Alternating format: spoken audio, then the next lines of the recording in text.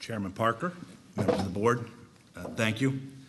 My name is JeffReardon. I work for Trout Unlimited, and I'm speaking on behalf of about 1,800 members and 5 of our chapters here in Maine. I live in Manchester. Many of you were not here for previous iterations of this, so for those of you who were, I apologize. This will be somewhat repetitive. But I want to explain both who TU is and our interest in these rules. We're a conservation organization. Our mission is to conserve, protect, and restore habitat for cold water fish and their watersheds. We have a staff of about 250 folks like me around the country, mostly in small offices. I'm the one employee in the state of Maine. We have some states like Montana and Washington with a whole lot more staff than that, but most of us are in small offices. And there is not a single issue. There are lots of things that affect trout and salmon habitat, irrigation, dams, water discharges, all sorts of things. But we have more staff who work on remediation of mining sites than any other issue. It is the #1 issue facing cold water fish habitat, and for that matter, aquatic habitat for any species, nationwide and probably worldwide. Here in Maine, because, and I think Dr. Marvini did a good job of explaining in both his presentation today and some others, why we have the mineral resources we do, where we do. Those resources are up high in the mountains at the headwaters of the major rivers that are what give Maine the unique brook trout resource you've heard about from a number of people. And you've heard a lot of people use the number 90% of the remaining eastern brook trout habitat is here in Maine. Actually, if we look at lake and pond populations, it's about 97%. The Eastern Brook Trout Joint Venture, when they looked in 2006 at watersheds from east of the Mississippi where brook trout are native, Maine has more intact brook trout watersheds than the rest of the country combined. We really have a unique resource here. And unfortunately, we've been fortunate to avoid mining impacts that have affected that resource in other states. Mining is among the #1 reasons why states like West Virginia and Pennsylvania and some states in Virginia, primarily coal mining in those states, have lost their resources. We've not much had that experience here, but if we develop some of the sites that Dr. Marvini has talked about, we will run that risk. And the locations couldn't be worse from an aquatic habitat perspective. Bald Mountain sits at the headwater of the Aroostook River, one of Maine's finest brook trout streams. The potential Ledge Ridge site, which saw a lot of exploratory activity in the 1980s, sits at the head of the McGalloway River, maybe Maine's finest brook trout river. That's what feeds Ziskahas Lake and Parmacini Lake. The Alder Pond deposit sits in the Enchanted Stream watershed and feeds into the Dead River, another destination fishery, brings people from out of state to spend money in the Forks area every year. The Katahdin Ironworks site, which was historically mined for iron, there are some other potential deposits up there of other metals, is at the headwater of the Pleasant and the Piscataquis watershed. And I've even heard, I've asked Dr. Marvini about this, I have heard from locals that there was some exploratory activity in the Dabooley area around Dabooley Mountain. I'm not sure that this one is not one of the sites that I've heard about from Dr. Marvini, but that would be at the head of the Dabooley region, which holds the state's stronghold for blueback char, which are state special concern species. In any case, mining clearly has the potential to affect those watersheds. What concerns me about the law, and you've heard this from multiple people today, including department staff, is that what we're trying to do here is write good rules based on a bad piece of law. And I think the department staff have done a fine job of trying to take the best of the advice they've gotten over 4 years from the public and the legislature and others, and within the confines that they were given, I think they've made big improvements in some of the previous versions of the rules. But they can't fix the problems with the law. And if you enact these rules, which will codify and put into place some of the negative aspects of the law that was passed in 2012, I think for all the good work they've done, those flaws are going to put important resources that people in Maine care about at risk.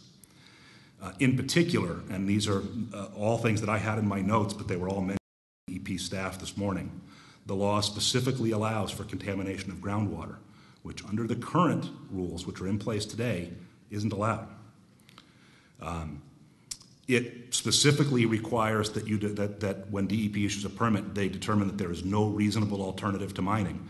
I believe the way that was put this morning, I think I'm sorry, I can't remember by which staff member, was that would mean that you can't have a go, no-go decision that says no go. You have to permit the mine somehow, just with whatever conditions on it. But frankly, I believe there are some sites we should just say shouldn't be mined. I don't think we should say there should never be any mining in Maine, but I believe there are some sites that are so dangerous they can't be mined responsibly, and we should be able to say no to those. DEP, I think, has worked very hard based on some suggestions that I think I first made in 2012 to rework the definition of mining area. That diagram they have of the separate mining areas captures the concept of what a number of us have been pushing for a very long time. But it conflicts with the statutory definition of mining area that's in the statute. And frankly, I think you need some statutory changes to have two different terms, one for mining area, one for something I've called mining activity area, which I've testified about to you guys before, or something similar. And unfortunately, they can't do that without changing statute, and I think they need to. And finally, it allows facilities on floodplains. We've heard a lot about that. With respect to, so again, I'm urging you, I think this should be clear, to say no to these rules for those reasons. Most of the issues, I think I just captured, are, as DEP staff said, are statutory. A concern, and I understand why DEP brings this concern to you that they have, is what happens if somebody brings us an application today while we have the statute that was passed in 2012 and the rules from 1991 that are in conflict with it. Well, the good news is that the 2012 law left the 1991 standards in place until new standards are adopted. So until Chapter 200 is amended by you and then by the legislature, the old standards remain in place. I think the legislative intent of that is very clear, and as somebody said this morning, I don't think there are many legal advisors who are going to advise somebody to put a proposal in front of the DEP arguing that the statute controls and they can ignore the restrictions in the Chapter 200 rules.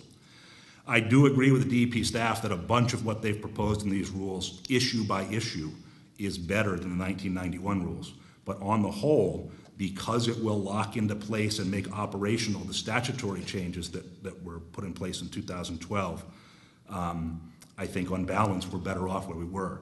And I will remind people, some of you, not all of you were around, but I was in the legislature in 2012 when that law was proposed. And what its proponents came to the legislature and said is the existing rules passed in 1991 are a virtual ban on mining. We can't develop a site with those rules in place, so please make them weaker so that we can. And that's what the law did.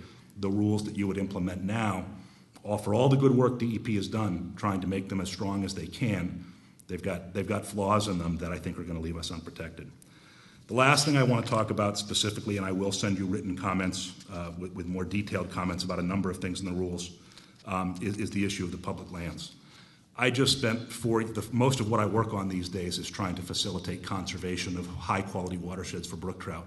I spent much of the last 4 years working with the Maine Department of Inland Fisheries and Wildlife and the Trust for Public Land to raise $7.5 million to buy about 8,000 acres of the Cold Stream watershed. Fortunately, I don't know of any mining sites up there, but if, while I had been going out trying to get public support, forest legacy money from the federal government, and Land for Maine Future money from the state government, if somebody had said, so if the state of Maine buys those 8,000 acres, specifically for the purpose of protecting brook trout habitat and the deer yards on it, which were the primary purposes of that protection, does that mean somebody could come along and mine it tomorrow? I guarantee you that wasn't what we thought. That wasn't what the U.S. Forest Service thought when they gave us $6.5 million of forest legacy money, and I don't think it was what the Land for Maine Future Board thought when they gave us $1.5 million. This public lands issue is a huge one. Most of those lands, many of them, were specifically bought for purposes of conservation, and if the department's position is that mining is allowed on them and the department can't do anything about that, that's a problem that needs to be fixed. And again, I don't think these rules will do it, and I'm very concerned about what happens when those go in. I'm grateful that there is not a mining site on the Cold Stream unit, but there are potential sites on some other very important public lands.